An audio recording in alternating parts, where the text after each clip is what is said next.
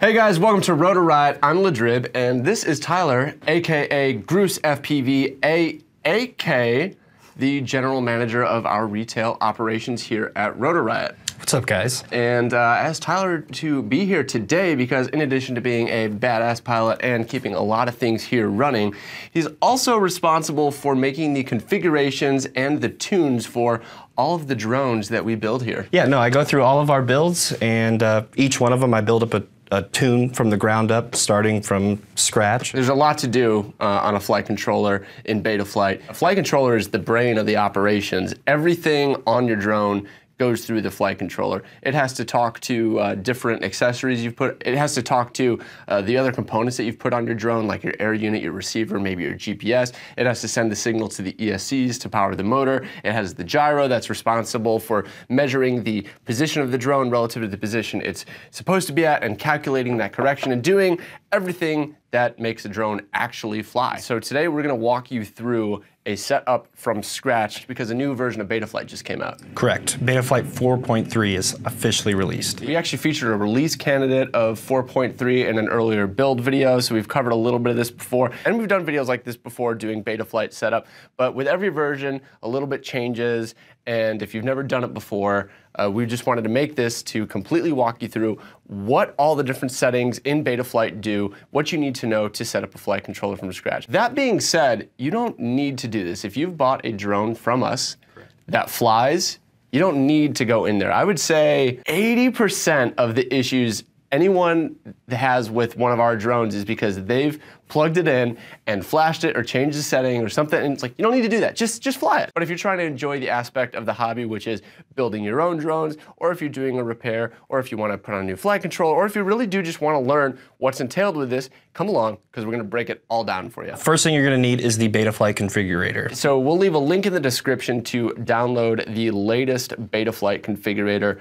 As of recording this video, we are on version 10.8.0. Correct. And that number is going to be different from the firmware that goes on the flight controller. So today we're going to be using Betaflight 4.3 on the flight controller, configuring using Configurator 10.8.0. And we're just going to go ahead and plug it in. We've got the top plate taken off from the drone here, so we'll be pointing out how some things are hooked up when we get into it. And also note that we've got the props off. Off, because you don't want to get chopped up. There's a two-plug rule. Two-plug rule is if you have two plugs plugged into the flight controller and the power, which we don't at the moment, but if you have that going, you definitely don't want the props on. You should never have props on your drone if you're going to have two things plugged into your flight controller, the USB and the power, right? So if you're just doing a quick change and you're not going to actually apply LiPo power, you could leave the props on, but some of the configurations that we're going to do are going to require to have the ESCs powered up, and in which case it could be very dangerous if you're making a change and something goes wrong.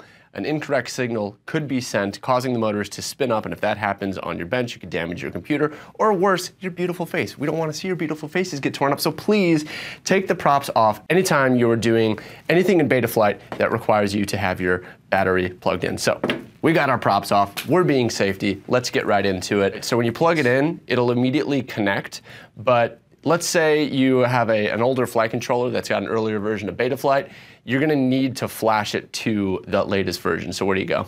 First place you're going to go is to the top up here where it says Update Firmware. Mm-hmm. And I really like on this newer version of the configurator, they added an auto detect feature. Exactly. So previously you had to know what target you needed to put on your board, and it didn't always line up with what the board says on the packaging, all that stuff. But now you don't need to think about it. As long as the correct target is on there, and it should be from the factory, just hit auto detect. Exactly. And boom, T-Motor F7, that is correct. And then you can pick your version. So we're just gonna pick the latest version, 4.3.0. Show unstable releases. That is if you're going to get into some of the release candidates, some of the pre-release stuff. We usually don't recommend that, so you don't need to worry about that.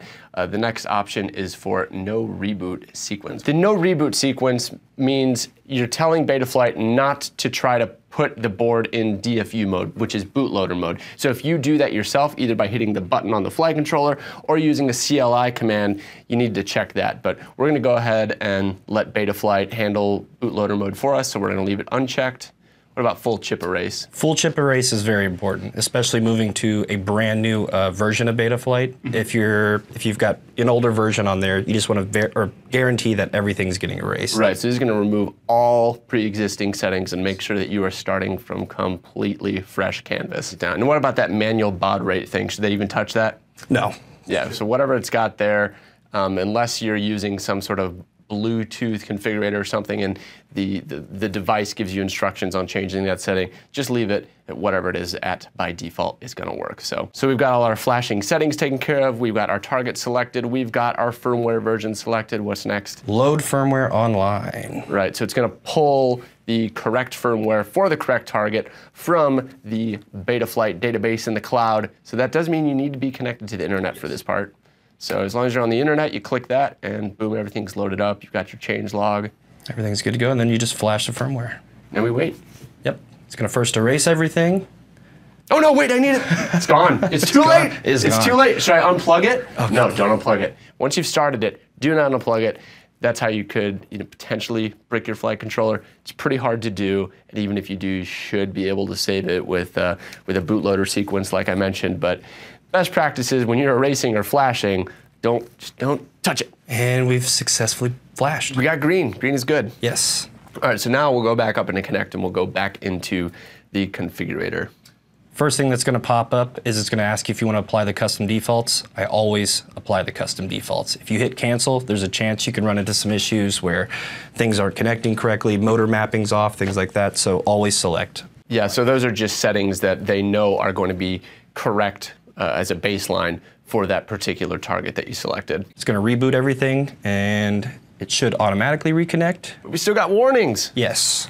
So the warnings here, it's just letting you know that, hey, you've got no motor protocol selected. It's also saying you have the accelerometer enabled, but it's not calibrated. So for self-level mode, angle mode, things like that. So these are just parts of the configuration that are critical to the operation of the drone, and it's noticing that we haven't selected anything, and that's totally fine, because again, we're starting from scratch. We're gonna take care of all these things, so just hit close, leave me alone, I know what I'm doing. So the first thing that I like to do is check the board orientation. So on this setup page, you've got a model of the drone represented on screen, and what's great is, as you tilt the actual drone, the model should move. Basically, if you grab the back of the drone and tilt it forward, you should see the back two motors go up, you should see correct sides go up, and you should also see the rotation of the drone on the screen match the physical drone.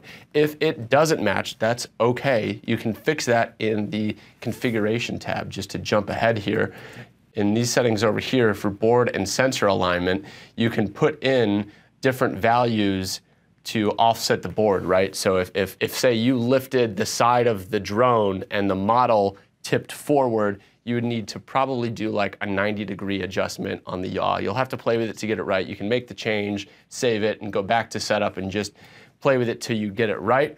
But you shouldn't have to do that if you've aligned your board, right? So on this one, we've actually got it aligned correctly where the arrow printed on the flight controller is facing towards the nose of the drone. So if you've done that, you won't have this issue. But there are some times where you need to have the board misaligned depending on your build, where you want certain ports to be, and it's totally okay. It's totally okay to have your board not aligned correctly. You just need to make sure that you compensate for it in the configuration. That's the first thing you want to do. And once you've done that, you can smash that calibrate accelerometer button, right? Exactly. So hit that, don't touch the table, and it's just going to calibrate your accelerometer, which is only going to be used if you use any auto level modes. If you fly only in rate modes, it doesn't matter, but I personally like to have an auto level mode available on the Switch, right? Definitely. And that's really all you're going to do on the tab that they call setup. You're not actually going to set up anything. No. Yeah. From here, then I usually go to the ports tab, and this tab is where you're going to set up all of the things that you have connected to the flight controller. So these are the UART settings. So UART stands for Universal Asynchronous Receiver Transmitter. Yes. Nailed it.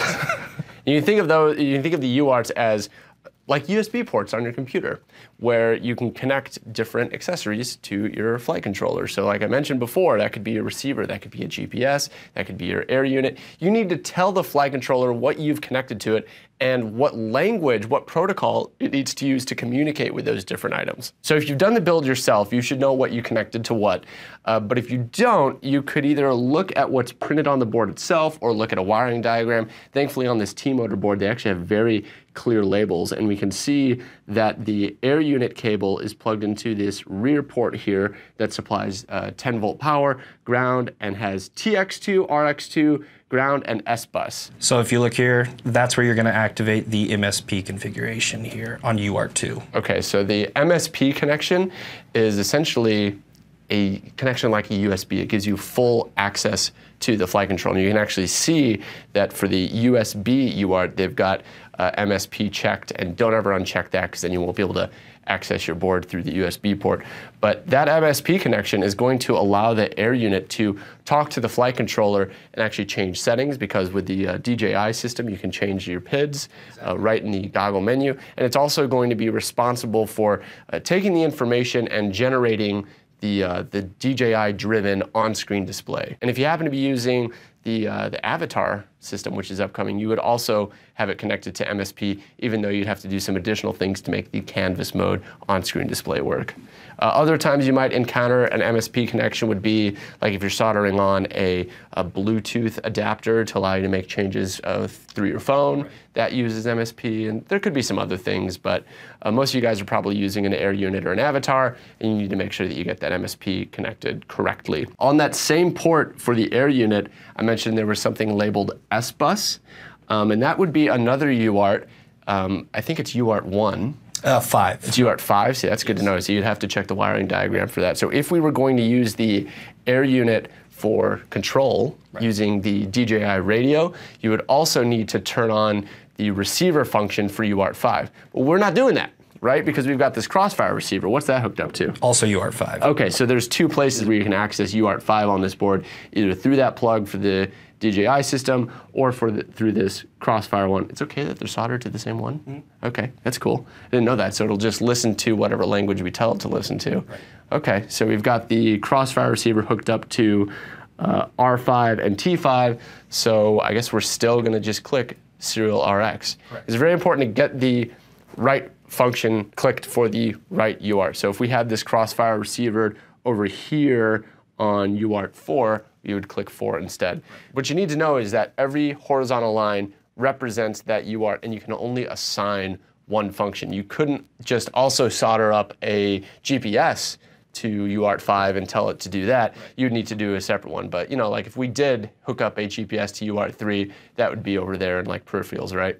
Yes, I believe, or that would be in sensors. Sensor, yeah. But we didn't do that. Right. We're not messing with GPS today. All we're doing is the all we're doing is the MSP connection on UART 2 and the receiver connection on UART 5. Yep, and then from there, you just save and reboot. We still got warnings. It's still not happy with us. Yes. Okay, we're gonna get to the motor stuff, Betaflight. Calm down.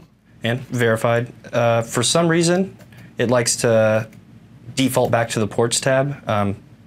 Even though it says setup up here. But yeah, I just verify that the ports are correct, and then we can move on to the configuration tab. So this is where we change those settings that you may have heard of, where it's 8K, 4K, 8K, 8K, and all that stuff. What all that means is you're setting the speed of the processor and the speed of the communication to the ESCs, right? So that's the gyro update frequency and the PID loop frequency. We're just gonna leave those alone. This is using the Bosch gyro, so in past flight controllers, you usually see 8K up here, 8K, 8K, or 8K, 4K. Right. This newer Bosch gyro is 3.2K. So there are different gyros that could be put on the flight controller from the manufacturer. Especially today with the chip shortage that we're facing, manufacturers are having to start using different gyros. It seems that the most common one right now is a Bosch-style gyro that actually runs on like a base 3.2. So if you were using an MPU 6000 or an ICM 2060, whatever it is, those would run on like a 4K or an 8K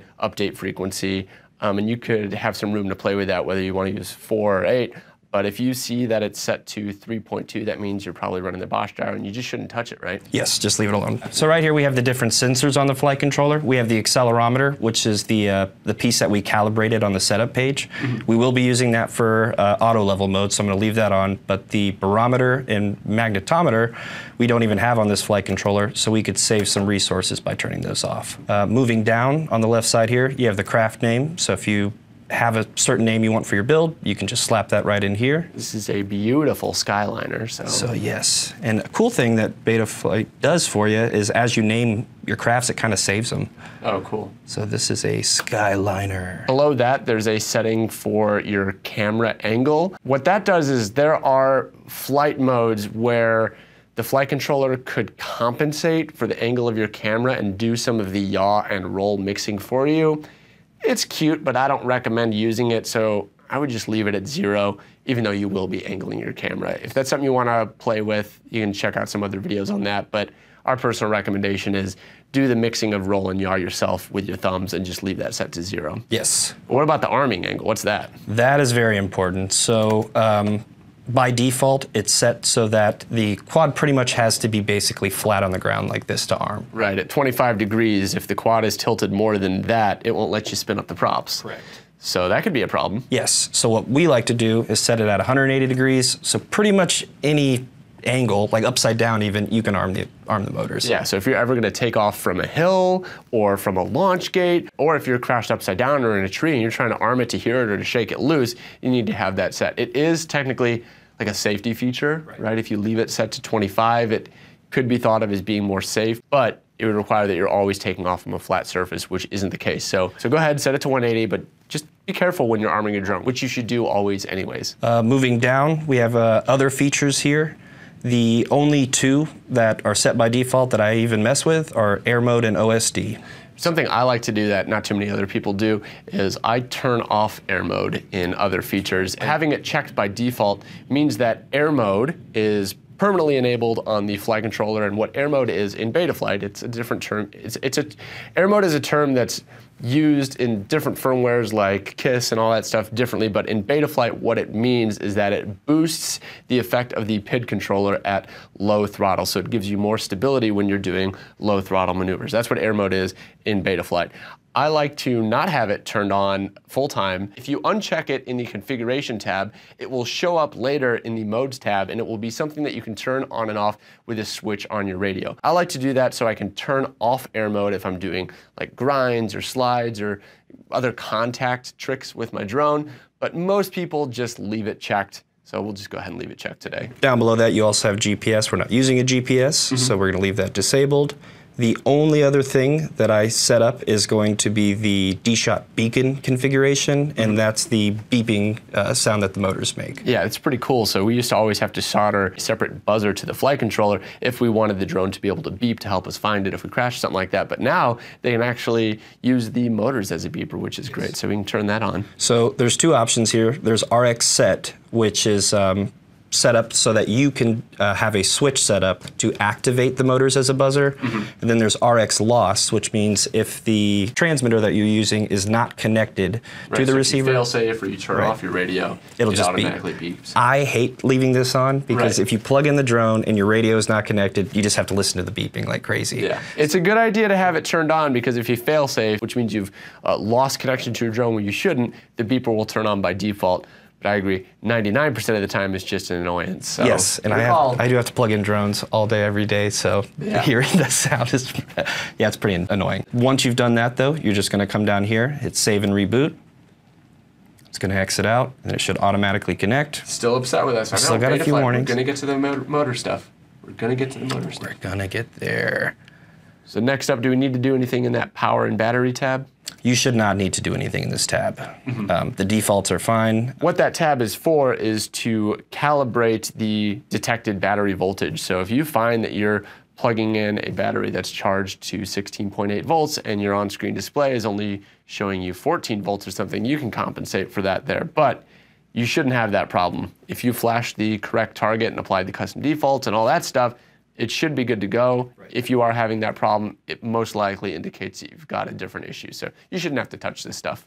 Moving forward, there's the presets tab, and this has made things very easy on the setup and PID tuning side of Betaflight. It lets you use PIDs and filters that other people have already figured out for the same build or similar builds. You can just click on that and set it up. Eventually, we'll put all the presets for our different drones in there, so you'll be able to pre-select it but for now we'll set it all up manually. So you'll see that the next tab down is the PID tuning tab, where you can set all the PIDs and filters yourself. But we're gonna skip over that for now because there are some settings that we need to turn on to activate other features in the PID tuning tab. So we're just gonna jump straight down to receiver. Receiver tab. This is where you're going to set up everything for the Crossfire receiver that we have on this build. You're going to tell the flight controller how to talk to the receiver, and all that depends on which receiver you're using, right? You could be using the Air Unit's built-in receiver, you could be using a Freestyle receiver, a Ghost, whatever. In this case, we've got a Crossfire receiver. For these settings to work, you need to make sure the UART setting is correct for the receiver. We already did that, so the flight controller knows to talk to a receiver using UART 5, but now we need to tell it what language to use, right? Yes, and to do that, you're gonna go to this receiver tab right here, and you're going to select serial via UART. Okay. And for the receiver type, we're gonna select Crossfire, CRSF.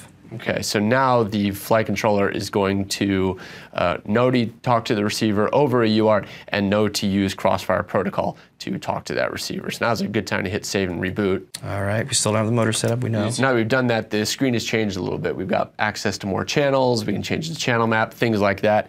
And really now we're at the point where we gotta plug in the battery for the first time so that we can actually power up the receiver. Some flight controllers will actually power the receiver through the USB, but more common than not, you'll need to plug in the actual battery.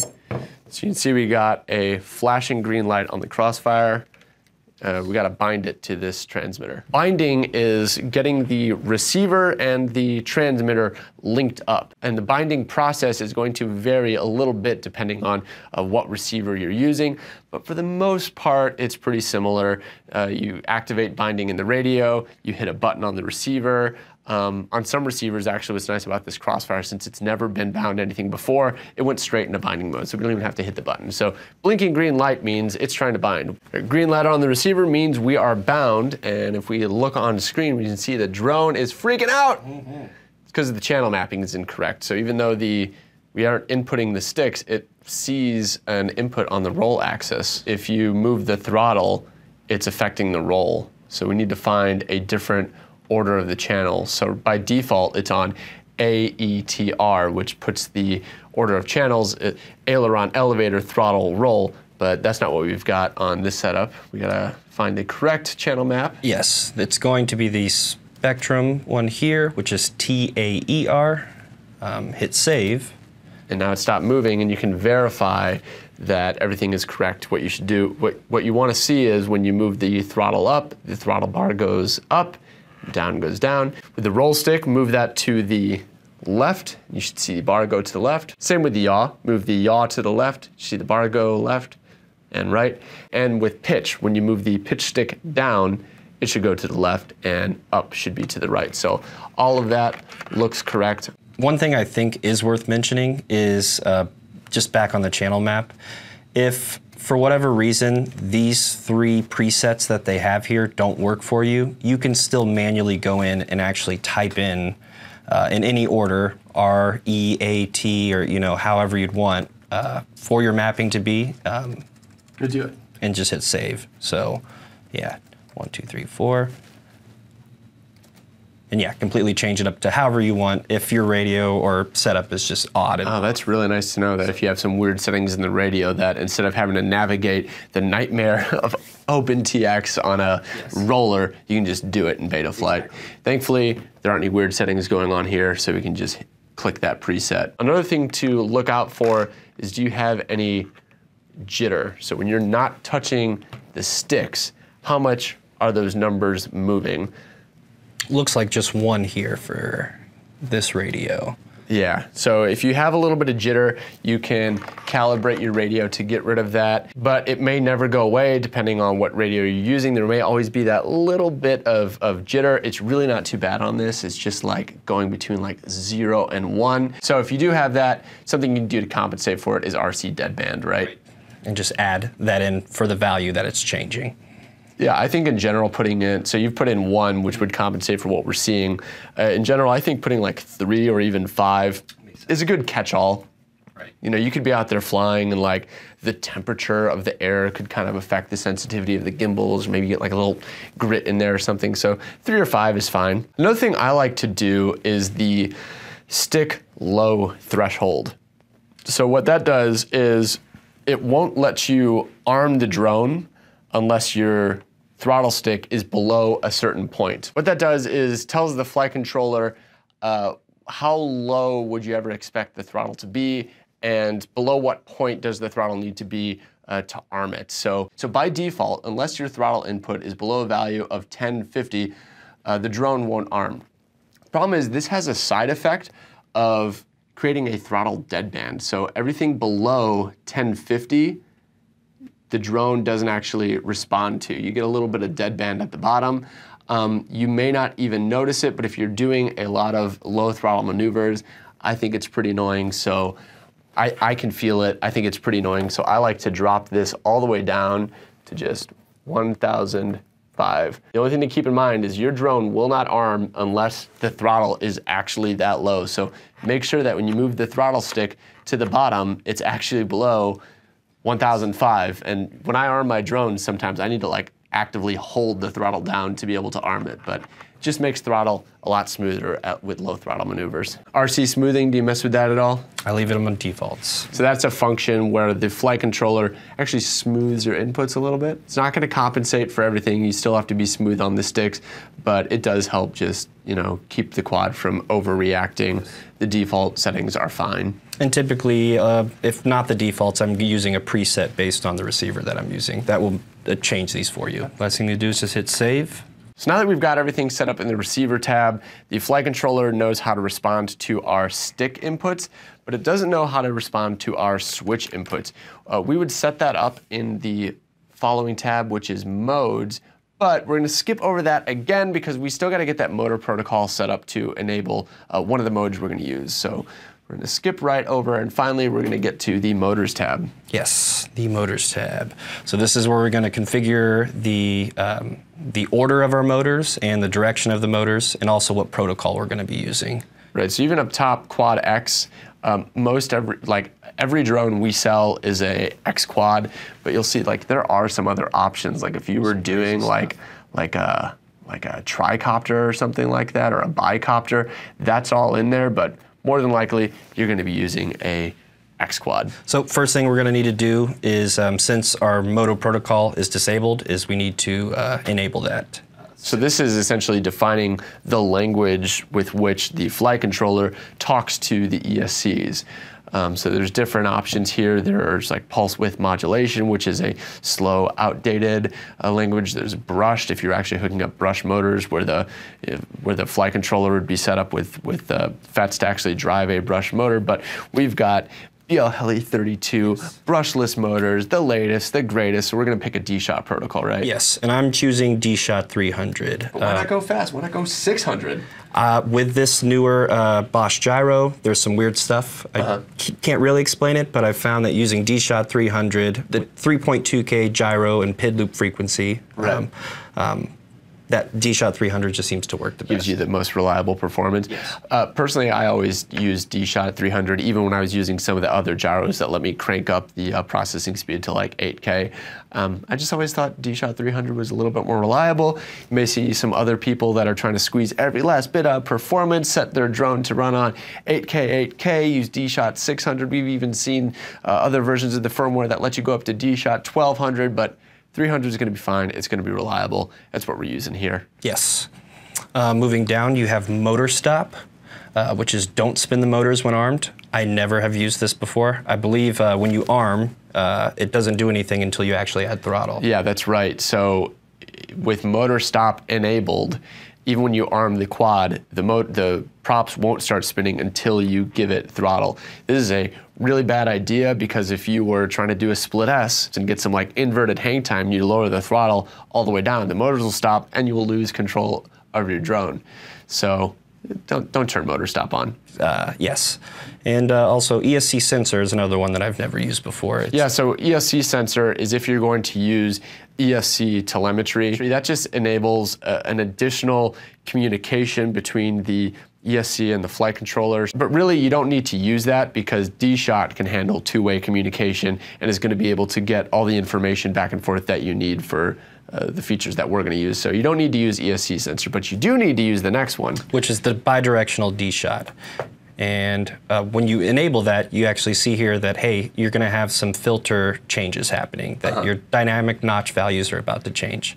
Right, so that's going to enable some of those things that we've been mentioning in the PIDs tab and the modes tab, because we've now given the flight controller the ability to not just talk to the ESC, but also listen to the ESC. So it's going to do things like let us use the motor beeper that we mentioned. It's going to let the flight controller reverse the direction of the motor for like turtle mode. And it's also going to enable a RPM-based notch filter. So we'll get to that in a little bit, right? So you're just going to hit agree.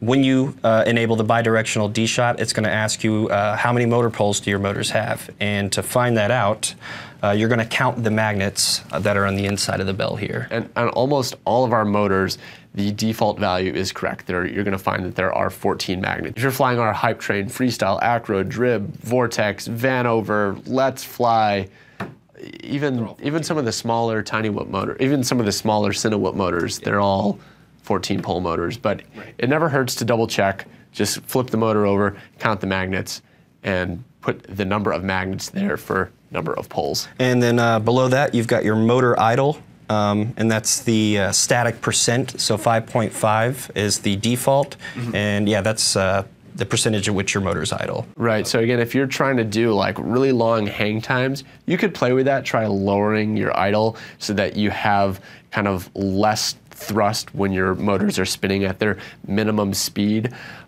However, the lower you go, the harder it is for the drone to stay stable, and you could also end up with one of the motors stalling and spinning out. So 5.5 is a safe value. So now that we've done all of that, we're going to want to go and hit save and reboot. Yeah. We're still plugged in. Yeah, so we've still got the drone plugged in, and that's because now that we've got the flight controller talking to the ESC, which you can tell because we finally are hearing some beeps go down, there's some more settings we can do where we can set up the order of the motors and the direction of the motors. This is the absolute greatest thing about this newest version of Betaflight. So before, if you found that when you try to spin up motor 1, another motor spun up and all the motors basically out of order, the drone would absolutely not be able to fly. You'd need to either reorder the motors by reorienting the ESC or by going into the CLI command and doing a bunch of complicated stuff. But it's so great in this newest version that you can reorder the motors with a wizard, and same thing with motor direction. You need the props to be spinning the right direction as indicated by the diagram, and you can do that all right here. It's super easy. I love it. It's great. So yeah, first thing I do is start off with reordering the motors. You're gonna click here, and so you get this warning. It's telling you to have your props off. We talked about this. Your props better be off. This is like absolutely when you better have your props off, because we are about to intentionally spin up the motors while it's sitting right here in front of us. Yes. So we understand the risk and the propellers are removed. I'm going to check that box and we're going to hit start. So now it started spinning one of the motors, and it's got a diagram where it's asking me which motor is spinning. So I've got the drone sitting here in front of me with the tail facing me so that it matches up with the diagram, and the motor that's spinning is the front right. So you just click on that. Now another motor starts spinning. That's the front left. Move around. Now we've got the back right. Yep.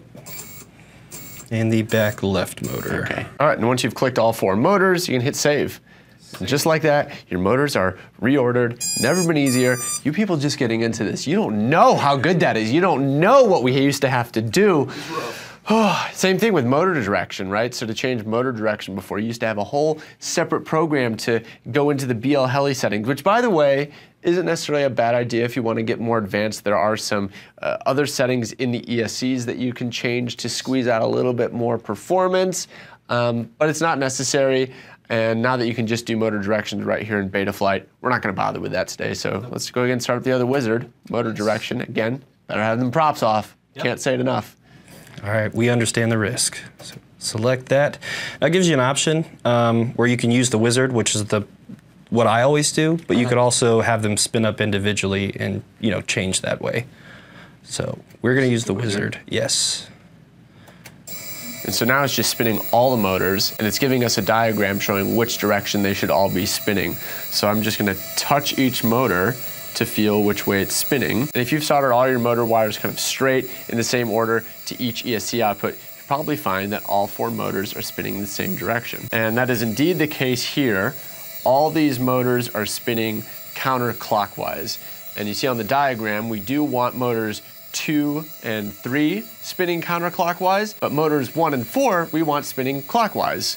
So at the bottom here, I guess we just click 1. Click 1, you'll see it change. Spinning. So it stops and changes direction. So you select the motors that you need to switch, and now just double check it.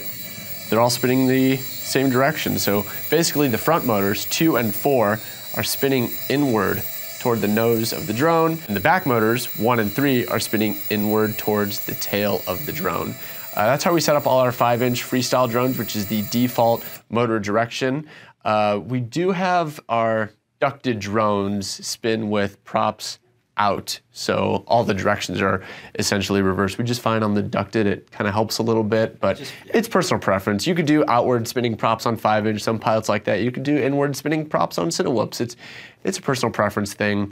So yeah, we've just closed out of that. But one thing I like to do, just as a sanity check, is come over here to the right side of the screen and manually spin up each of the motors, just to make sure that motor 1 is where it says it's supposed to be over here, and that it is spinning the right direction. So I'll just click on motor 1, and I'm going to use the keypad here to spin that motor up. Okay.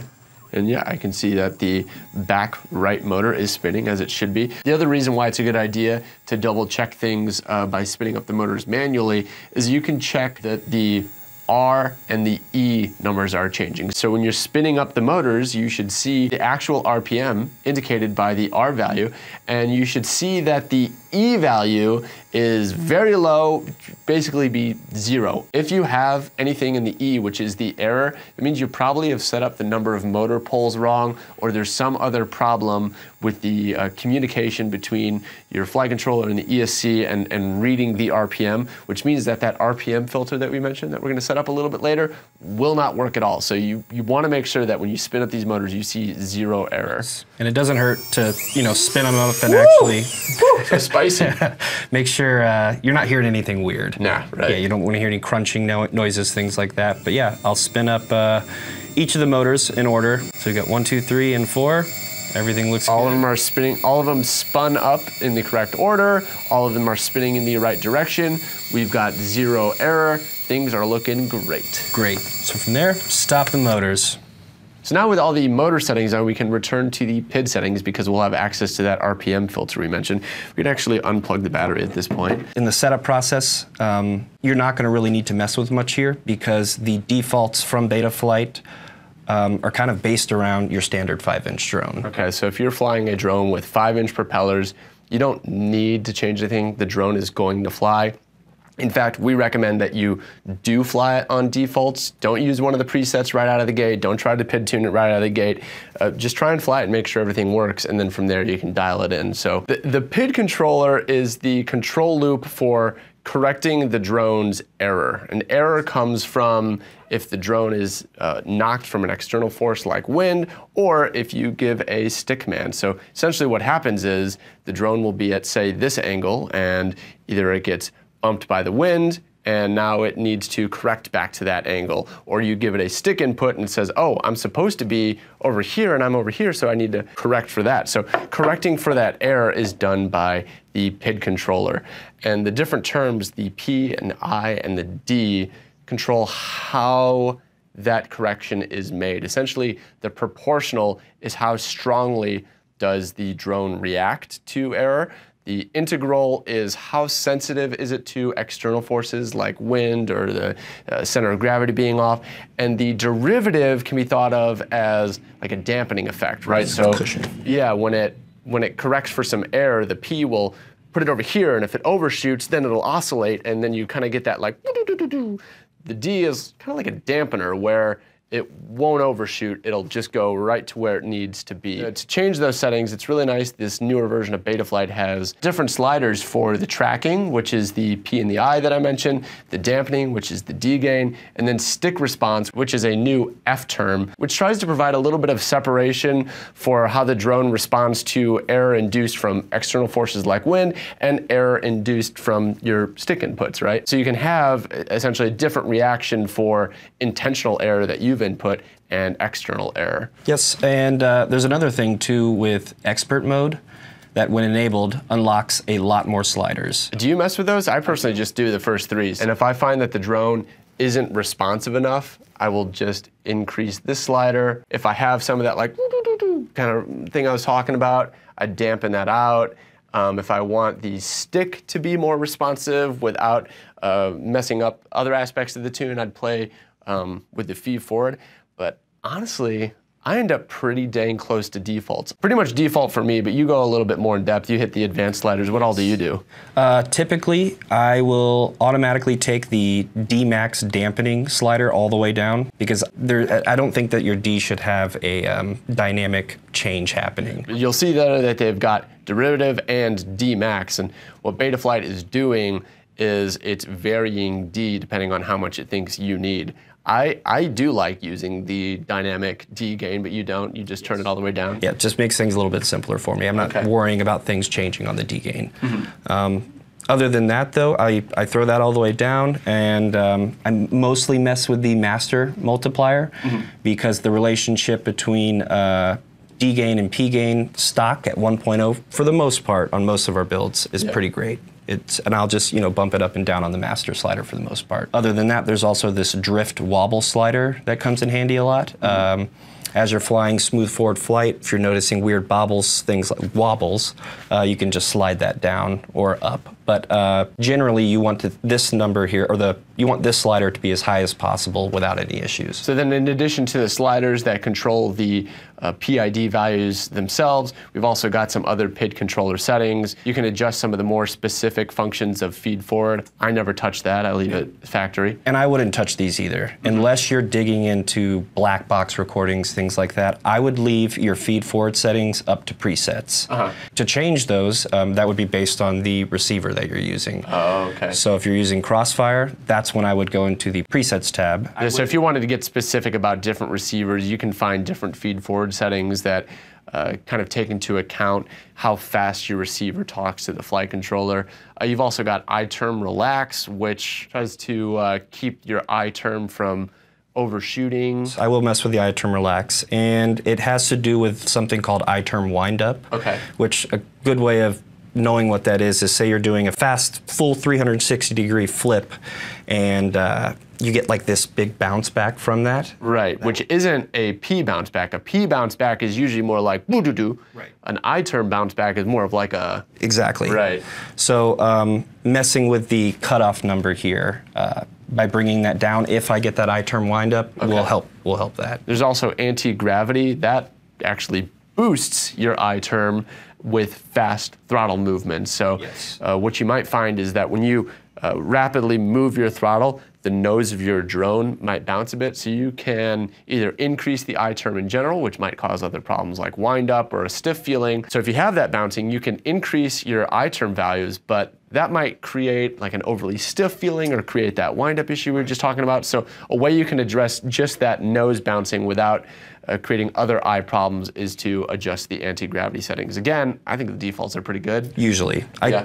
Most of our builds, I end up bumping up to around 5 or 6.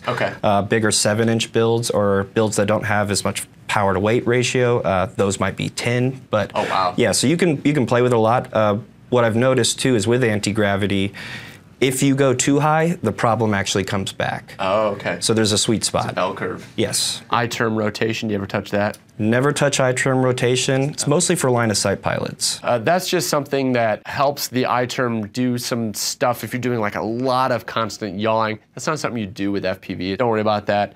And what about dynamic dampening? You turn that off, right? Yes, and by bringing the dynamic dampening all the way down, does that for you. Right, so those settings won't even do anything on yours. I leave the dynamic dampening slider on default, and I also leave those settings on default. So moving down, the throttle boost. That is another one that I never mess with. Okay. I mean, unless you're digging into black box logs, things like that, I would just leave it at default. Mm-hmm.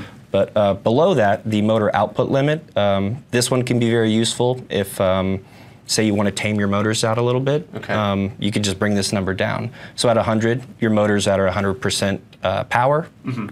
and you can drop them down from there. Say the high kV is just a little bit too much, you could bring it to 95, 90%. That's nice. You put on some like kind of training wheels, right? Yes. Also, if you're using high kV on a 6S motor. Oh, so that's how you handle it if you, okay, so if you plug in a 6S motor onto, say, Drib motors, which are 2650 kV, that's way too high for 6S. Correct. So you can limit the output so that you get effectively a lower kV. And there's things you can do right below this here with the cell count for auto profile switching. So that's really cool because the flight controller can read the voltage of the battery and determine is it a 4S or a 6S, and it can switch PID settings based on that voltage, including your throttle limit. So we set up all the drones that we build here with that stuff set up so that if you buy a 4S drone and plug in a 6S battery, you're not going to fry your motors. Right. That's a little bit more advanced. We're not really going to get into that right now. So let's, I guess, move on over to rates.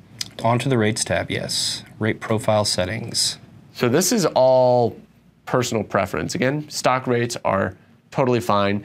The rates define how the drone responds to stick commands. So you can see that graph right there.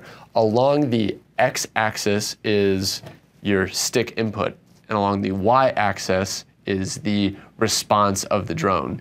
So if you had it linear, moving your throttle halfway from the middle position to the fully deflected position would essentially give you half of the maximum amount of rotation that the drone would ever be set up to do. But you can see it's not linear. We've got kind of an exponential curve. Well, so at center stick, you don't necessarily want it to be linear. Well, not everyone, I guess. It's, like you said, personal preference. But at center stick, typically you'd like it to be a little bit mushier and smoother. Right, so if you're just making little corrections, the drone isn't overshooting. Exactly, and you're not jittery and things like that when you're trying to fly smooth. Right, but if you do move the stick all the way to the end because you're trying to do a snappy Rubik's Cube, it can ramp up and give you a higher total rotation. So yeah, there's different settings, and there's also different types of rate. There's actual, there's Betaflight style, and that's all gonna be personal preference, and the only way you can figure it out is to play with different rates and see what feels good to you. One thing I would encourage you to do is don't go too high with your rates. You know, you see some pilots ramp their rates way up because it seems really cool to be able to like spin the drone really fast, but it makes it harder to do more controlled movements. I'd say start on low rates. A lot of really talented pilots fly very low rates. I mean, Vanover, he can only flip the drone like this fast. I mean, he does not do any real snappy stuff. It's all personal preference. Just play with what you want to do. I also do something really weird. I make my yaw more linear because I had a little experience with collective pitch helicopters, and it was kind of common to have a very linear response on yaw. So I make my yaw more of a straight line because you don't use a whole lot of yaw with FPV anyway. You don't have to get into all that. The defaults are fine, right? What do you fly? I fly close to Vanover rates. Okay. So I typically come down. And I've noticed too with actual rates, it's made things a little bit easier to understand. Mm-hmm. Which is nice that they're default. So you've got your center sensitivity here. If you want it more sensitive, you can bump it up. If you want it a little bit more mushy, you can bring that number down. Right. And it's just a little bit simpler to explain. But then you can set that maximum rate separately, right? So you can just basically say, using the max rate input, how fast do you ever want the drone to spin? And then in the center sensitivity setting, how do you want it to feel when you're doing smaller inputs? Exactly. Just make those two adjustments and leave it alone. Okay. If you wanted some extra expo added on, you could do that as well. That's an additional center sensitivity. I don't even know why when you're using actual rates you need to have both of them, but it's a way to make quick adjustments, I guess. Other than that, you have the TPA and TPA breakpoint. I would leave those at stock settings. TPA stands for throttle PID attenuation, And what that does is the more throttle you give it, past a certain point set by the brake point, it starts to reduce your PID values. And doing that prevents the drone from getting overreactive when you're giving it a lot of power. Usually the default settings are fine. I never mess with the default settings really, unless it's a different craft that's not your standard 5-inch build. For the most part though, the stock settings are completely fine. But once you've got your settings, everything's saved or dialed in, you would just come down here, hit save, and move on to the filters settings. The filters are what clean up the motor noise and just the noises that are coming from your craft. So the flight controller can detect every little bit of movement going on with your drone, whether it's actually rotating or that the motors are spinning and vibrating the frame. The flight controller will see that. And the filters help the flight controller be prevented from perceiving that vibration as movement and reacting to it. So you've got low pass filters, which allow everything lower than a set frequency to pass through. And you can think about that would work very well for motor vibrations because they're spinning very fast. It's going to be some sort of very high frequency vibration. You want the flight controller to ignore that, and you only want it to be detecting what are going to be relatively low frequency movements. I mean, even if you're rotating the drone at 660 degrees per second, that's still a much lower frequency movement than a prop spinning at thousands of RPM. So again, with this newer version of Betaflight, you've got sliders for the filters. You can keep the setup very simple. If you think that the drone is overreacting to vibrations, which, I mean, how would you usually see that show up? Either in black box recordings or just in your actual FPV feed. Okay. So you're seeing vibrations, you can also hear it, right? Hearing, that's the other thing too. If you've got your quad, just an arm and you're hearing weird crunchy or grinding motors, that's a sign that your filters or some other settings might be off. Yeah, so if you're just trying to hover it and you see the drone like jiggling and going crazy, it could be something with your PIDs, but if those are stock, it also might be something with your filters. So you could just very simply grab this slider and move it to more filtering. If you want the drone to be as responsive as possible, you actually want to slide the filters towards less filtering. It's going to make the drone react quicker. The problem is more noise is going to get through. So pilots that are trying to tune their drone for the kind of highest level of responsiveness will basically move that slider as low as possible without inducing some of those weird vibrations. Personally, I go a little more filtering because I want to be able to not have to worry about, is it more humid today and the air is thicker? Did I clip a branch and now my prop is slightly out of balance? I want a little more filtering to give me a larger tolerance for the condition of drone, the conditions of weather and the conditions of the drone that I can fly it. Typically for someone who's not experienced with tuning filters, I would suggest that if you're going to move the sliders in any direction, to move both the gyro filter multiplier and the D-term filter multiplier together. So as you change those sliders, you'll see the numbers in the low pass filters fields changing. I think using the filters is fine. Both for the PIDs and the filters, if you want to get advanced, you could go in there and type in numbers manually, but usually the sliders are pretty good. And typically the default settings on the sliders, or for this 1.0 on the sliders, is great for most of our 5-inch builds. Moving down to the notch filters. The other thing that you want to check is this RPM filter setting. Do you change any of the settings in the RPM filter? Typically no. Okay. The stock settings are great for our standard builds. I'm not going to mess with them usually. I just want to verify that they are active though here and that everything's checked and turned on. One thing, when the gyro RPM filter is turned on, if it's doing its job correctly the way that it's supposed to, you really don't need this gyro low pass filter anymore. Oh, really? Okay. Yeah, so when I have RPM filter set up and everything's working correctly, typically what I'll do is just turn this off right here. So you leave the second one on though?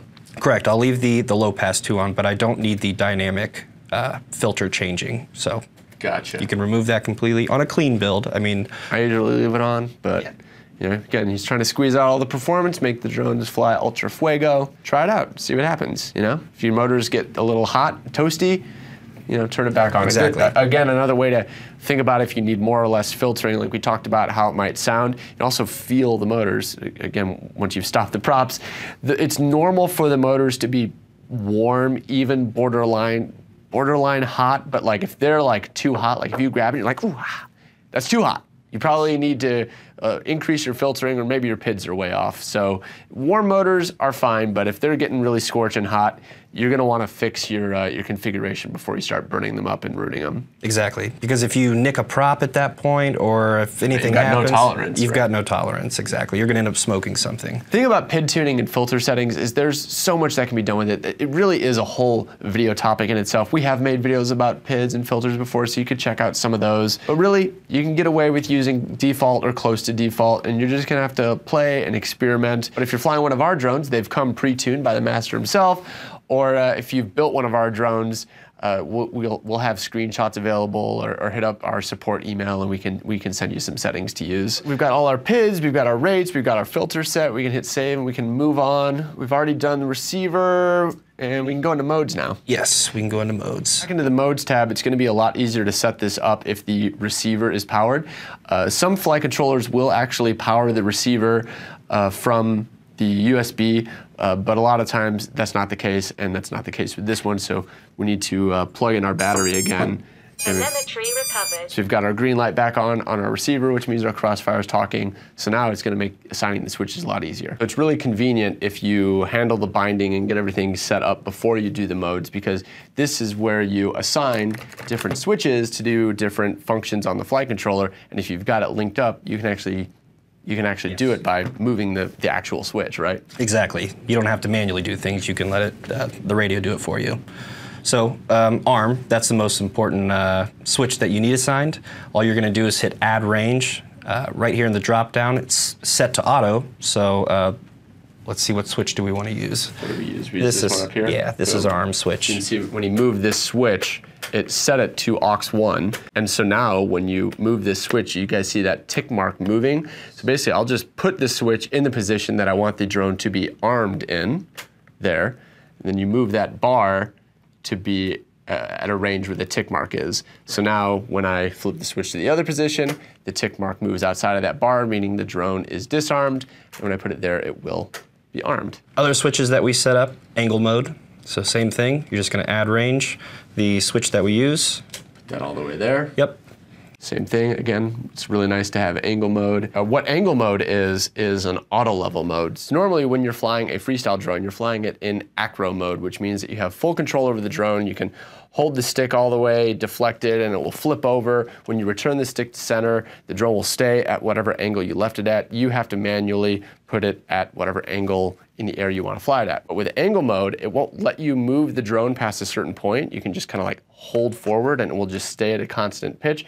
And when you return the stick to center, the drone will return to center. So you can think of angle mode as an auto level mode, and it is nice to have on a switch so that, you know, maybe in the event of a crash where it feels like you're spinning out, you can flip it and know that the drone's going to try and level itself out. Or if you need to do like an emergency line of sight landing, it can be a lot easier to do that with an angle mode when the drone's like kind of far away. So I think it's good to have angle mode on a switch. Another thing to keep in mind is you can assign multiple things to the same switch. So like what I do on my quads, I mentioned air mode earlier, is I will have the same switch control the different flight modes. So I would have one position be angle mode, then I'd have the middle position be an acro mode with air mode off, and then I'd have the final position be air mode enabled. So 3 positions for 3 different flight modes. Again, we have air mode permanently enabled, so we're using this 3-position switch as just an on-off switch. It's either acro air mode or angle mode. You'll see below angle mode is horizon mode. Don't ever use that one. It's similar to angle mode, but it will let you flip if you move the stick too far. I don't think it's a good idea. It teaches you bad habits. I think it's kind of unsafe. If you're gonna use an auto level mode, you should use angle mode, not horizon mode. Moving down the list, the next one I would add is the beeper. That we set up on the configuration for that RX set. So what switch do we use for that? Would be the back right usually. This one here? Yes. So on this radio, it's a momentary switch, right? So I can hold it up here. Yep. And then that's kind of nice because it only beeps when I'm holding this switch. Correct. Yeah. The last piece for modes is the flip over after crash. AKA turtle mode. If you ever hear someone refer to turtle mode, that's what Betaflight calls flip over after crash. It's a really great feature. And what it does is when you go into this mode, is it switches the directions of the motors so that you can move the pitch and roll stick and spin 2 of the motors so that you can flip the drone over without having to walk over to it. So which switch do we use for flip over? Front one right there. This one? Yep, all the way down. All the way down, there we go. Yep, and I'll just slide this over. So we've got everything set up. We hit save. Yes.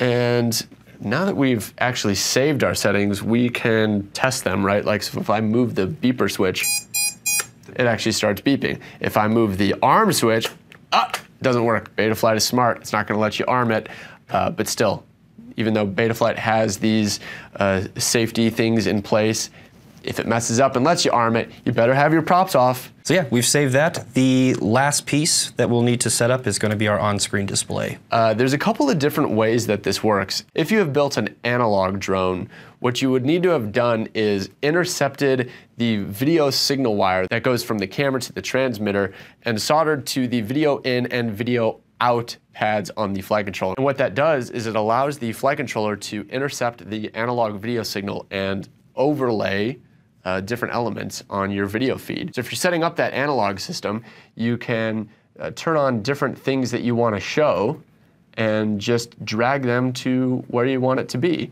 And it will, and how you set it up on the screen will match what you see in the goggles. However, if you're setting up a digital system, things work a little bit differently. We mentioned that MSP connection. The air unit is going to use that MSP connection to generate an on-screen display just using some of the information. So the air unit is going to use that MSP connection to generate on-screen display elements. But what that means is not all of these elements are available. So like you can't actually have that compass thing show up. Yeah. So you'll just have to play and see what you can actually use. But most all of the essential elements are going to work. So things like your low voltage warning, your craft name. So we can go ahead and turn those on and drag them to where we want them to be. Yes, and another thing you can do is if you already have your goggles bound to the air unit, you can in real time see what's happening and make adjustments. Yeah, that's a good thing because I found that where you drag it on the display screen doesn't always line up exactly with what you see in the DJI goggles. For the drones here at Rotor Riot, we usually just use craft name. I bring that to the bottom. We don't want you to forget you're flying that beautiful Skyliner. We do battery voltage, which is the total voltage of your battery. I like to throw that in the top left-hand corner here. And right above that, we also do the battery average cell voltage, which shows the individual voltage of each cell. And for me, and most pilots, that's really all you need. Yeah, other things that I sometimes have turned on would be like the current value, so you could actually see it full throttle. I'm drawing 90 amps, baby. Right. You don't need it.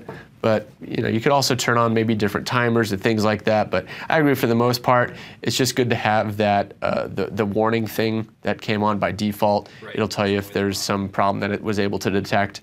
Put on the craft name for style points and your battery voltage, and that's all you should really need to know. But you can try different settings and things like that. Yeah, play around. It's all subjective, so whatever works well for you, just play around and throw them in there. Once you're done, you'll just hit save. We're pretty much ready for a test flight. There are some other things in here. Yeah, so there's the video transmitter tab. Now, if you're using an analog system and you're planning on using the flight controller to set the channel of your video transmitter, there's some settings that you can get into here. Yes, and I know it was a big deal with older firmwares where you had to figure out your VTX table and things like that, but with these presets, they've made it really simple. Okay. You can just, a lot of cool things can happen in the presets. So yeah, thankfully we're using a digital system. We don't need to worry about that. The black box tab is for setting up recording black box data, which would actually give you the gyro data of a flight that you performed, and that's a tool that you use if you really want to tune things to super precise. Right. But we don't need to do that today. This is just a basic setup. And then beyond that is the CLI tab, and so in the command line interface, this is where you can type in some very advanced settings. If you do want to set up on the avatar system canvas mode, there's a couple of things that you'll need to do in the CLI, but we're not going to cover that today. We don't need to do anything in the CLI today, so this drone's ready to go, right? It is. Throw the top plate and some props on it. There we go. Now it's very, very important that you go out to an open area outdoors to do your test hover. So, Telemetry recovered. in all seriousness, it's a way better idea to do this outside, but you know, we've got the camera already set up. A safe way to test things out before actually applying any throttle is to arm your drone and don't actually add any throttle. Just push forward on the pitch stick and you should see the back two motors lift up. Looking good, okay? We'll go right on the roll stick and we should see the left two motors lift up. All good there. And we can even test yaw, right? We can just give it a little bit of yaw and see it rotate. So if there were any problems, if one of the motors is spinning the wrong way, if the motor was out of order, if the sticks were assigned wrong, if the directions of the channel was incorrect, any problem at all, we would have seen it. Yes. Having done that, like 99% sure everything is good to go. So again, outside in your safe open area, you can arm the drone, give it a little bit of throttle, and there you go. We are test flying. Drone is looking good. Guys, hope you learned something today. If you did, if you had a good time, hit the like button to let us know that this helped you out. If you're new here, hit the subscribe button. Guys, I'm Drib. I'm Grus. And we'll see you next time on Rotor Riot.